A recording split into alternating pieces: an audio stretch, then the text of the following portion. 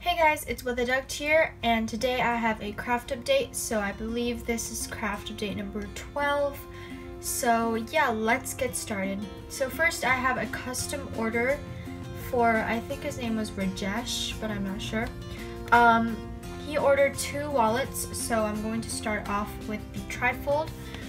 It is hot pink and it has the nerd design, and this was a remake from one of my other designs, like one of my previous wallets that I made. I believe that one was in the pressing wallets tutorial, and I did a version of this but as a bifold, and he wanted it as a trifold. So it is just that with the design, and the whole outside is clear taped with teal billfold and the bottom is clear taped, and it just has my basic trifold layout with the ID, and behind of it is nerds. And then you also have the go through and the hidden 3 card pockets and the 2 card pockets. And it does fold evenly on both sides, but it's easier with the Velcro on this side. So there you go, and I hope you like that. So looks really nice.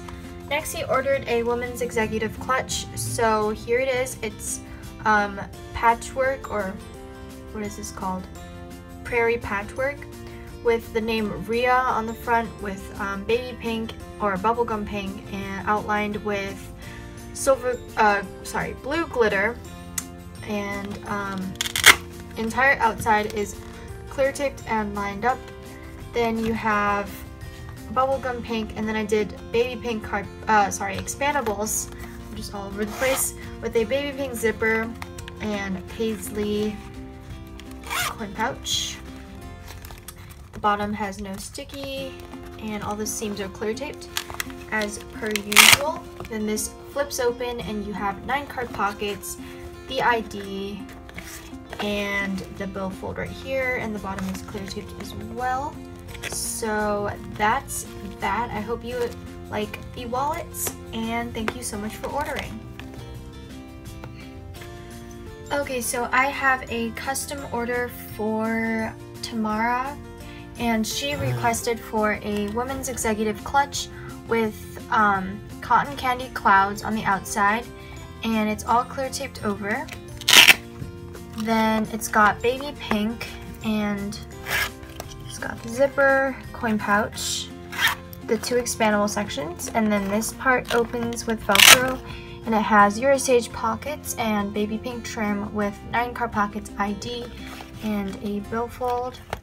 So I ran out of the Eurosage and I wasn't able to do the coin pouch, but I still really like how this turned out. I think it actually looks better with the outside pattern in here, so I might start doing that for the rest of my executive women's clutches. But yeah, I really like how this wallet turned out, and yeah, so thank you Tamara for ordering.